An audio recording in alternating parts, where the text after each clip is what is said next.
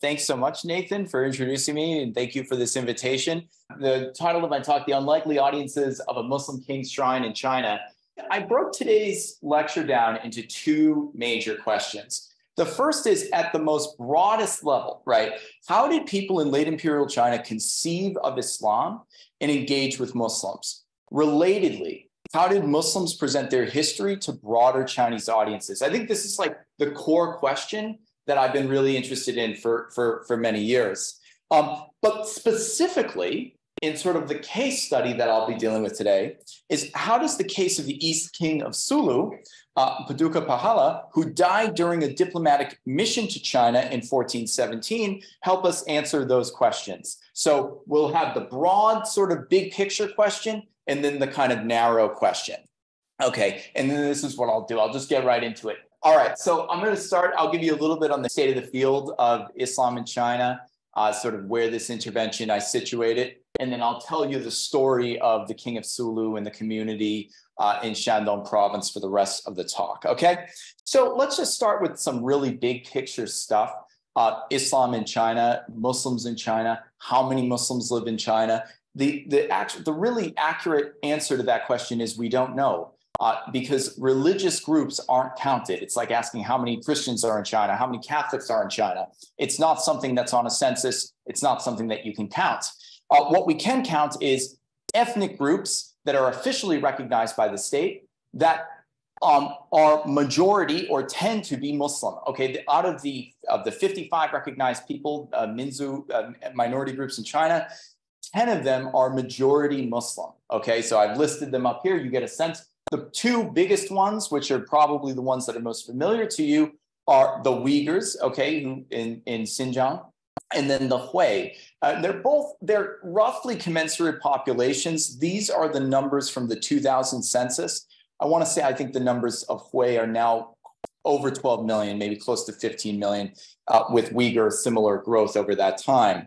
Now, one thing that I think you should know is you say, what is the Hui? What makes them unique on that list is that the Hui don't have a particular language that's unique to their group or history. They don't have a particular region that's unique to their group or history. Basically, these are Muslims, Muslim peoples who over the course of the last 1,000 years, give or take, in China, moved to China as acculturated into various different parts of China, and today largely speak Putonghua, Mandarin. One thing that makes the Hui unique on that whole list of Muslims that I just showed you is that technically they live in every province of China today, right? I think it's one of the only groups that applies to. On the very first censuses of the PRC, Muslims, Chinese Muslims, basically lived across the country. Now today, I'm mainly going to be focusing on this province just south of Beijing, Shandong, this peninsula over here, and I'm going to focus on Dezhou, okay? But I'll get into that a little bit later. Dezhou is kind of funny because it's Chinese Texas, literally. So we'll talk more about that in just a bit, okay? There's Shandong province. Okay. The Hui, in their historical records in China, which are long and pretty rich, are an amazing control population for understanding what are the contours, for instance, of Confucian practice. What could you accept? What could you reject? What did you have to do? What did you not have to do? So one thing that really stood out to me in the sources when I first approached this question was that, I had heard, because I had lived in China for some time, that Hui Muslims, of course, don't eat pork. It's like this thing. There are special cafeterias at all the universities that are Qingzhen, that are halal. They don't eat pork. In pre-20th century sources, pork really didn't factor that much at all. And I think there was a very obvious reason for this, is that most people in China were vegetarian, basically. Maybe once or twice a year, the average family might consume pork or something like that. Most oils in the late imperial period were vegetable oils. So what really stood out about Chinese Muslims was not what they didn't eat. Again, many people did not consume meat products. And in fact, it's what they did is that they ate beef. They slaughtered beef, they slaughtered cows, and they ate beef. And that's significant because there was many legal prohibitions on the slaughter of cattle because of their importance for agriculture. So this is a really interesting Ming Dynasty source looking at the Luzhou garrison commander, Ma Yang. He's a Muslim. It just says he's a Huihui.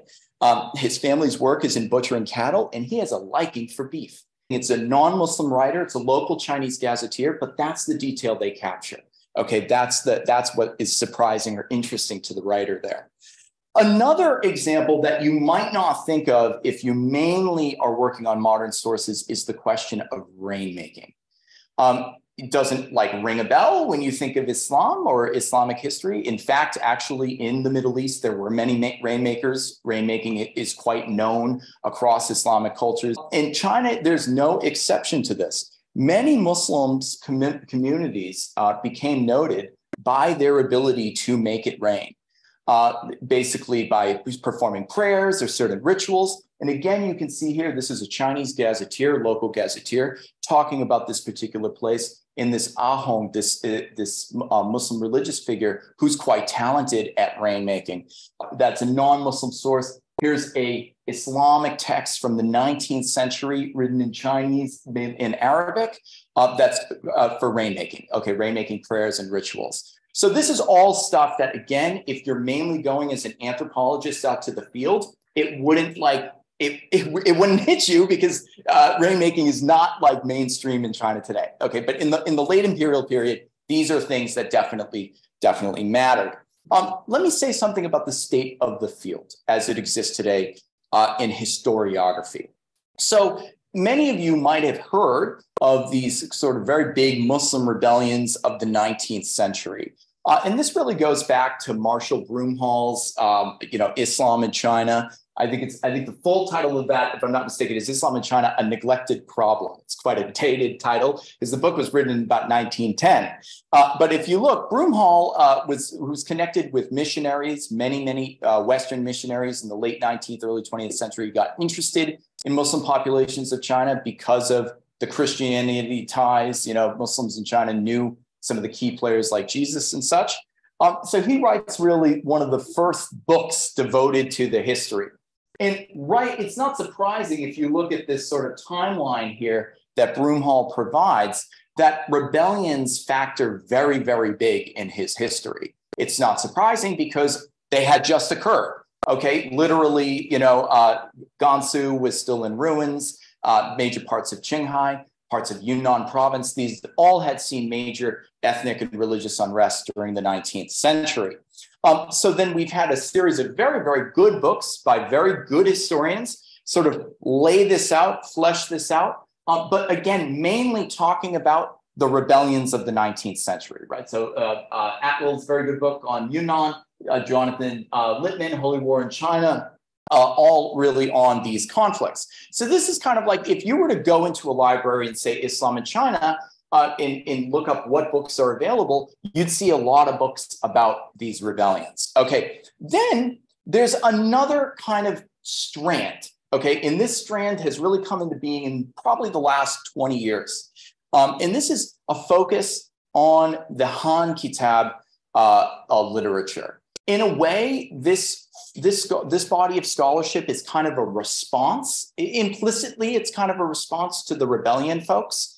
And what it is really, this is the quote unquote Confucian Islam, the Huiru movement. Okay, these are basically by the 17th century, you have a Sinophone Islamic elite emerging in China, and they're going to write some really, really interesting texts that basically are projected or are directed at a few audiences. For instance, Liu Zhi, one of the great sort of scholars of the 17th, 18th century, is early 18th century, writes The Norms and Rights of Islam in 1710.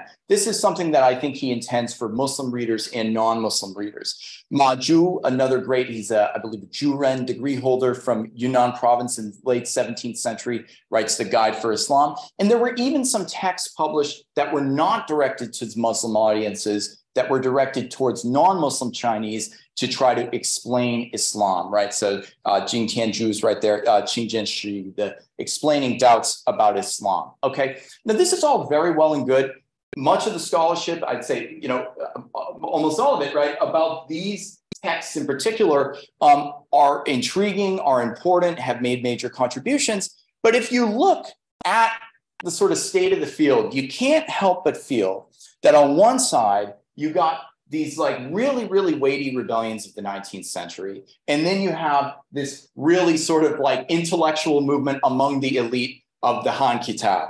And I think you could point out that, while it's understandable that the state of the field has developed in this way, both of these things are quite exceptional, right? Muslims have been in China for a very, very long time. And it just so happens that the 19th century happened to see a lot of rebellions when there were a lot of rebellions across all of China. Okay, it's not particularly, just Muslim rebellions happening at that time. Likewise, the Han Kitab literature is very important. It's interesting when and where it developed, but at the same time, it's not ethnographic.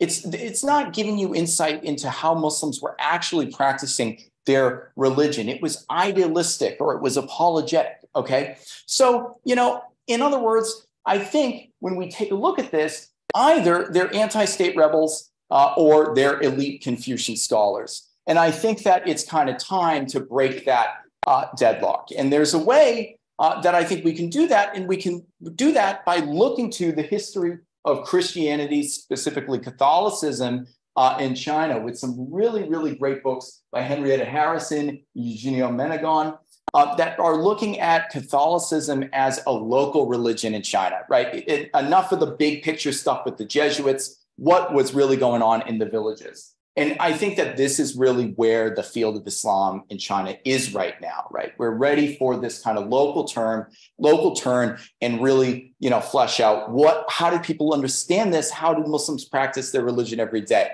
So let me just bring you now into the sort of second part of the talk where I talk about this case study, okay? I'm going to get you this case study. It's going to happen in the early Ming Dynasty. But to get to the early Ming, I need to give you just a little bit of background, okay? Because I don't want to overwhelm you with information, but hopefully this will be helpful. If you were to pick up a source written by a Muslim in China from prior to the 20th century, chances are his genealogy or the mosque inscription will claim that the community originates in the Tang Dynasty. Sometimes you even get people who claim the Sui dynasty, which is just totally incredible considering the life of the Prophet Muhammad. And when he died, it would be that Islam got to China with the speed of light. Tang dynasty, there's like a kernel of truth in this. There certainly were Muslims living in the Tang dynasty, as there were many, many peoples living in the Tang dynasty. You then, of course, have the Song. There are some mosques, and I believe there might even be a few inscriptions in Arabic that are thought to date from the Song in southern China. But the reality is that most, or let's say really the biggest portion of this population that will be known as the Hui entered China during the Mongol Empire, okay? Most of these communities realistically, historically date to the Mongol Empire. As I'll show you briefly, there are reasons why where people would not want to play up that fact, right? Considering sort of like where the Mongols were kind of controversial, but many of them date from this era. The Muslim population of China's cities swells during the Mongol era, where Muslims were brought in as tax collectors, as soldiers, and sort of all different roles under the Mongols. So this brings us now until the Ming, this really, really fascinating dynasty. Here you have Zhu Yuanzhang, the first emperor of the Ming dynasty, overthrowing the Mongols, kicking the Mongols out, and then finding themselves with a very large Muslim population living in their borders, okay? Zhu Yuanzhang we don't exactly know, what this guy believed. I know Zviben Dor Benit wrote a really wonderful article about how some Muslims in China claim that he was a Muslim. Some Muslims in China claim that some of his descendants are Muslims. There's a whole sort of folklore behind that. But we do know he writes a sort of an elegy to the Prophet Muhammad. He seems to really kind of make peace with this community. They're going to be part of our fabric. And so this creates a really interesting moment in the early Ming dynasty where the Mongols are kind of gone, but these Mongol legacies are very much present. And one way that you can see that is in the foreign relations of the dynasty. What we have is there was a whole sort of office of foreign affairs that was staffed by Muslims set up in the early Ming. And we even have a surviving dictionary of Persian and Chinese dating from around this time, early Ming dynasty. And I'll just say there's so many cool stuff. I put that up there for Nathan, the Sifan, the Tibet in Persian, that's there.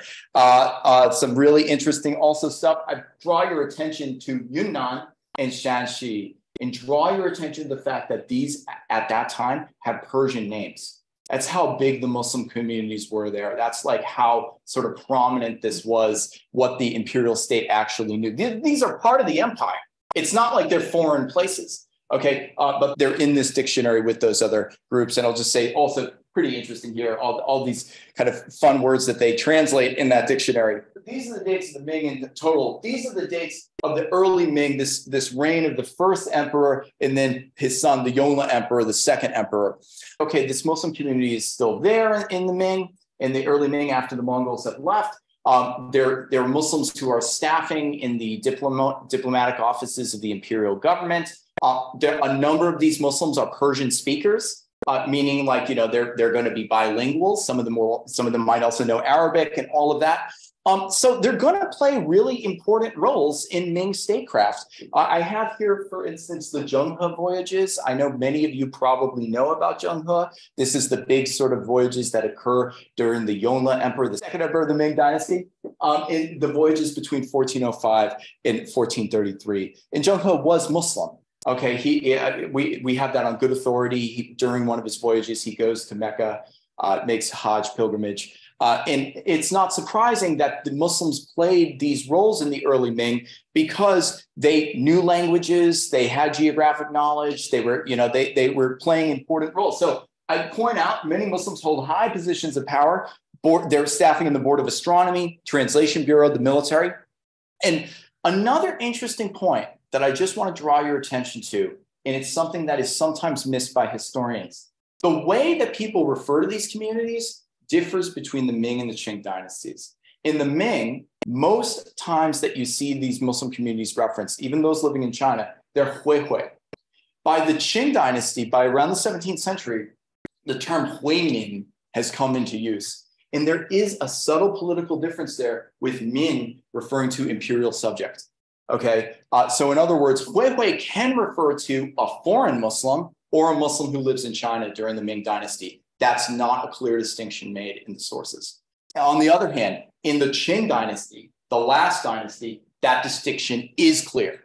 There are Muslims from abroad and there are Muslims from within the empire who are imperial subjects. I flagged that to you. We might talk about it later. So, just realize to a degree that's often overlooked, the political and legal status of Muslims in the Ming was not equivalent to that of the Qing. This is something that we really have to talk about because the unique geopolitical circumstances of the Ming dynasty, really the history of Muslims, the history of Islam during that dynasty needs to be taken on its own terms. Now, right during this whole history with Zhenghe, right in the middle of that, there's other stuff going on with the early Ming state. And this is where this story comes in. Here it is. I'll just give you this story in brief. In 1417, Paduka Pahala, the Eastern King of Sulu, dies while on a tribute mission to Ming China. So in other words, he's coming from Sulu. I'll have a map show you where that is. It's now part of the Philippines. He goes to Beijing, which is basically the newly relocated capital of the Yongle Emperor. Remember, he moves from Nanjing to Beijing. And then he's on his way back home and he tragically dies in the middle of Shandong province. Okay, not a good scene. Due to Islamic burial requirements, he needs to be buried quite quickly. And the emperor gives him permission for an imperial burial site at the rank of equivalent of a Ming prince. So just realize there's the emperor, and then he's got all these sons, and they have royal burial tombs under the title Wang. This is given to this Sulu king. He's given one of these official burial sites. Some of the king's family stay behind in Dojo, that's Chinese Texas, right? In Shandong province, right in North China. I have a map on the next slide. And by the end of the dynasty, we know by the end of the Ming dynasty, his descendants have assimilated into the local Hui community. Okay, so a Hui Muslim community is going to basically be growing around this shrine. Okay, finally, here's my map. You can see where Shandong province is there, and you can see Dezhou there. It's along the Grand Canal. The Sulu Sultanate, okay, has a very, very long and fascinating history.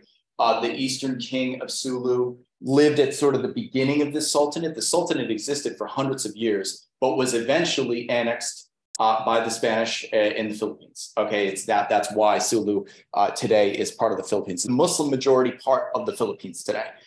You can see where it is, right? And they came up kind of from Southeast Asia. This is a photo of the outside of the mausoleum. This is Dezhou government seat, the Grand Canal. And I give this to you just to show you how central this shrine really was in the administrative seat of Dezhou. It's right there. So it's like, this is not like, oh, out in the boondocks, you got to take like a 20-minute drive to get to it. It's like right there. And then this is an imperially commissioned mosque for the descendants of the king. And that's put up, we think, I believe, in the 16th century, also Ming Dynasty. Okay, so there's the shrine, there's a mosque right next to it. And you can see his descendants are sort of integrating into the Hui community. If you do pay attention to China, Filipino news, you will hear about this shrine, okay? This shrine has had a really, really big publicity starting in the 1980s, basically, starting from the time of the establishment of PRC, Philippine relations. The King of Sulu's mausoleum in Shandong province has come to kind of represent 600 years of diplomatic relations between the two countries. And so there's this sort of like diplomatic envoys have been like sent to Dezhou to go check out the shrine. There's been a movie that's been made about the king. It's a Chinese Philippine cooperative film made in the 1980s. Harasahari Lahi Salahi. Okay, if you want to go see that, I think it's on YouTube. It's quite interesting. It's the king is like visiting Yongle. They have Yongle there. It's all very, very dramatic. There's also been a documentary just a couple of years ago on this. If you were to like pay attention to this kind of contemporary moment, you would think that, well, maybe there were 600 years of continuous relations between China and the Philippines. But the truth of the matter is, aside from the fact that Sulu really wasn't part of the Philippines until the modern era, it really isn't the case. What happens after the King of Sulu dies in 1417? Not much. Okay, not much. There are no more diplomatic missions from Sulu to the Ming over the 1500s or 1600s. Into the 1700s, let me see, I have it on here. Yep, there are no more tribute missions. In the 18th century, the 1700s, representatives from Sulu returned to Beijing to ask the then Qing emperor for help resisting Spanish colonial encroachment. And that help is denied. Qianlong basically is aware of what's going on with the sort of Sulus under threat, but turns it down. But they do repair the shrine in Dezhou. They do, money is offered. So I just want to let you know, during the 18th century, official diplomatic relations sort of restarts for a few decades. And you get this. And I just threw this out of the archive this morning. This is from Taiwan. Qianlong reign, official letter from the Sulu Sultan to the Qianlong Emperor. And these sources, I have to say, are really, really exciting because very few of them have actually been used in historical research. So I think that, you know, we're going to be able to really tell you some new things about this stuff before long. In terms of an official history, a diplomatic history, there's not all that much here. But yet, what's really interesting about this shrine, why am I telling it to you today? Why are we even talking about it? Is because it did matter. Who cared about this shrine? Who wanted it to be there? First, I think the Muslims of Shandong province, right? Certainly the Muslims of Dezhou and also the Muslims of the province. They wanted it to be there. It's not just Muslims who come to appreciate the King of Sulu's burial shrine. Also, some really famous Chinese literati find reasons to appreciate this site. And then Chinese merchants along the southeastern coast. I probably won't have that much time to talk about this group today, but I'll mainly focus on the Muslims, and I'll give you a little bit about the literati, okay? Because I think they sort of reinforce each other, those points. Right around the time that we see the emergence of that Sinophone, quote unquote, Confucian literature, the political tides start to change in China generally and for Muslims living in China. This is, of course, the era of the Ming Qing transition. And during the era of the Ming Qing transition, you got rising tensions. And all of a sudden, you get literati. We'll encounter one of them not too long from now, who start to say, we don't trust these Muslims. There's something fishy about this community. They don't practice our rites, our rituals. They have a religion that's sort of inscrutable to us. Actually, Shandong becomes a site of kind of officials who call for even Islam to be banned in the early 1700s. There's definitely some officials who are not into this community. Around this time, you get the publication of Muslim genealogies. Okay, these are family genealogies that any Chinese family might compose. Some might even print if they're really big families. And this is one, I believe it's from Dezhou. It's from Shandong for sure, the Zhao family. And they're really, really fascinating because, of course, these genealogies are a way for families to tell their history, for Muslim families to say, where did we come from? How did we get to China? Who are we related to? You can see this one is really fascinating because it goes back to the first ancestor of Muhammad. You'll find actually that many, many Muslims in China claim descent from the Prophet Muhammad. Probably that's not historically accurate, but it's pervasive in the genealogical literature. You'll also see these genealogies, as I previously mentioned, emphasize not a Mongol era arrival. If you can avoid that, it'd be probably best to avoid it, and instead talk about the Tang. We arrived in the Tang dynasty. The reason I bring this up to you is because as I started to read these genealogies, I started to realize how important the theme of tribute was. It's so important that the great Muslim scholar of the late 17th, early 18th century, Liu Zhi, I mentioned him before, he's one of the Islamic Confucian guys, really devotes a whole section of his biography of the Prophet Muhammad to this topic. This book, the Tianfang Zhisheng Shilu, the sort of veritable records of the great sage of the West, of Muhammad, basically, this is the first, I believe, Chinese language biography of Muhammad. Oftentimes when you see this mentioned in scholarship, that's all that people say. Oh, it's about Muhammad, where he was born in Mecca, Medina, all of that. But there's a whole section that he devotes to the kind of Muslim countries that have tributary relations with China, including, for instance, Brunei. Now, it will be really interesting for you to know that he goes into this Bonigua, and Liu Zhi talks about how, in the early Ming dynasty, Brunei also sent ambassadors to China. And just like the Sulu Wang, believe it or not, if I'm not mistaken, one of them passed away as well and was buried in Nanjing. The Sulu king is not the only foreign king who died on Chinese soil during a tribute mission. There were at least two Muslim kings. Both of them were buried. Sulu is the only one that really survived into the early 20th century. But the point is, I raise this to your attention because why is Liu Zhi, this great Islamic scholar of early modern China, making such a big deal out of this? Because he wants to make the point, beyond the life of the Prophet Muhammad, there's a next chapter. There's a next chapter in the history of Islam. Islam spread to the countries around China, and then those countries around China have diplomatic relations with China, and they came to China, and that's where we came from. So we can be here. Our ancestors came with good intention, with good reason. And so the key points for now that I'd like you to think about is, Liu Zhi was trying to unite Islamic historical sources with Chinese imperial documents of tribute missions to explain why Muslims lived in China and practiced their minority faith. The early Ming tribute missions, or even earlier Tang era ones, were ubiquitously cited in Muslim writings of the late empire, right? Ming Qing transition in the Qing dynasty.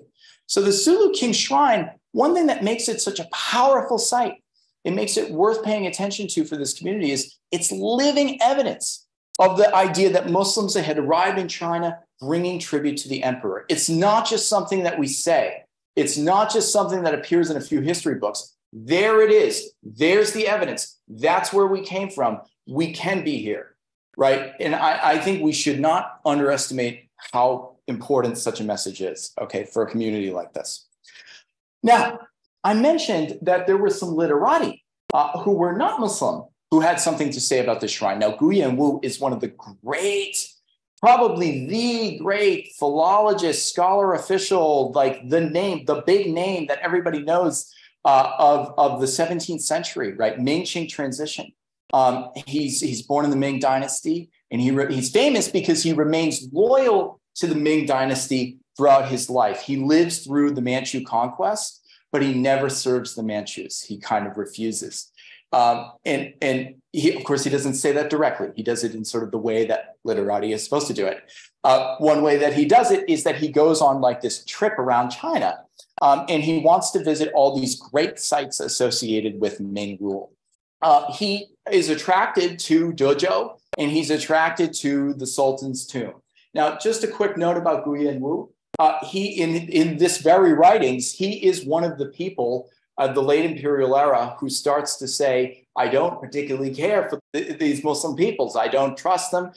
They practice a religion that's absolutely foreign to our ways of life. He's got very, very harsh things to say about Muslims, but he loves this shrine.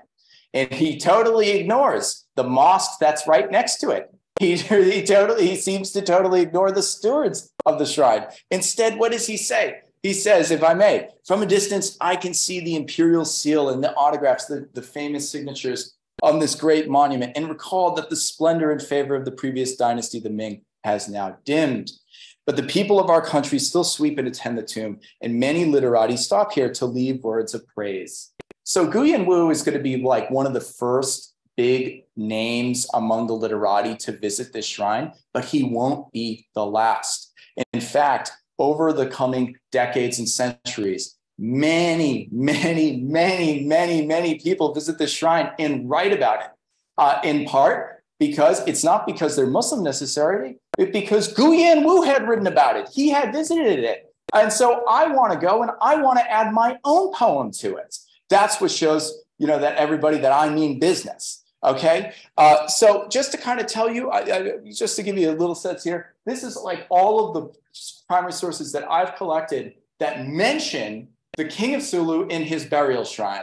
And I think I've collected over about 30, but there are probably more that exist. And you'll see that the earliest sources, the Ming sources, tend to be empire-wide imperial sources. But by the time you get to the Qing sources, you get these local sources. You get really local stuff, even like Taiwan's gazetteer. Taiwan is not close to Shandong province, but Taiwan's gazetteer mentions the King of Sulu, mentions this whole story. Why? Because, of course, people in Taiwan were most likely trading with Sulu, and they wanted to be able to sort of justify that in their writings, right? So there's a whole audience for this mausoleum and for this story among many, many people. So now let me just give you this key points of the second section of the talk. The King of Sulu shrine became important, not because of a continuous diplomatic relationship between China and Sulu, but rather because there wasn't one. That's the irony of this whole history, right? There wasn't a continuous relationship between the two, but that's in a way why this shrine could take on a larger than life significance for many people. Most literati, I don't think, were even aware of the Islamic connections to the site. They don't mention it, at least. Even people who spoke out against Islam or Muslims found reasons to associate themselves with the site. This is that kind of real complexity, that granular complexity that I think we really need to get into if we want to understand the position of Muslims and Islam in the late imperial period. I think this final point is something I'd like to say a little bit more about. So keep these key points in mind. And now, if I may, I'd like to just kind of get you into my concluding remarks. I started with two questions. One really broad question about how did Muslims tell their stories? How did people in China understand Islam and Muslims in the late empire? And then a more specific question about the King of Sulu. So, of course, I am of the opinion that Islam in China can't be defined by the rebel scholar binary that I mentioned in historiography earlier.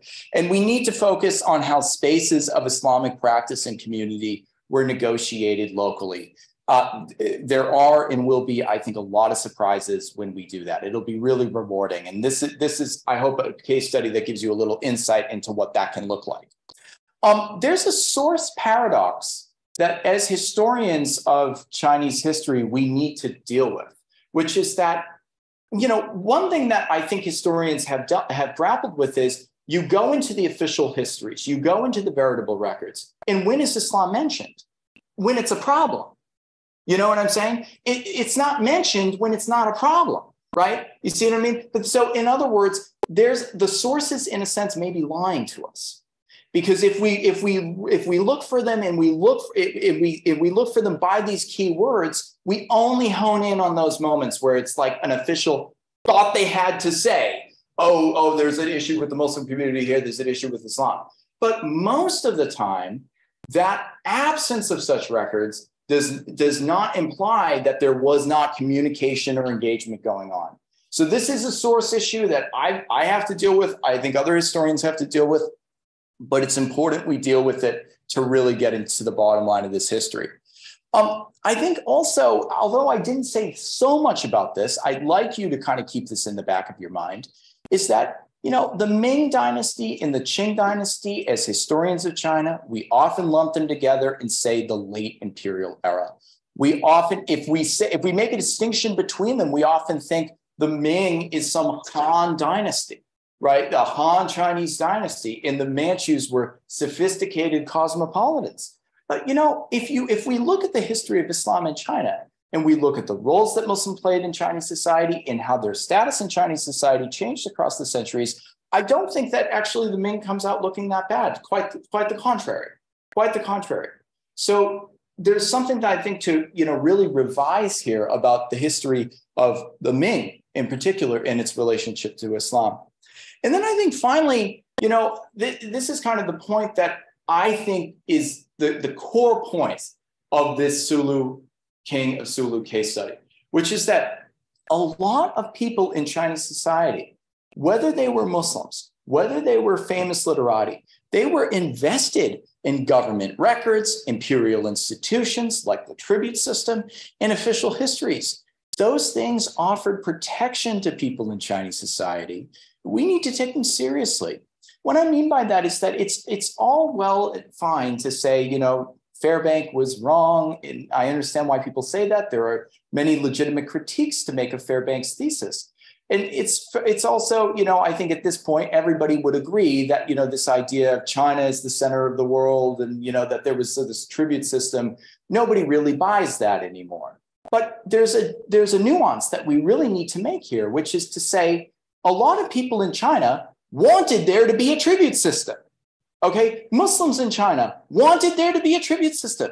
It's not the state imposing it on the people. Okay, there's a lot of pressure from bottom up.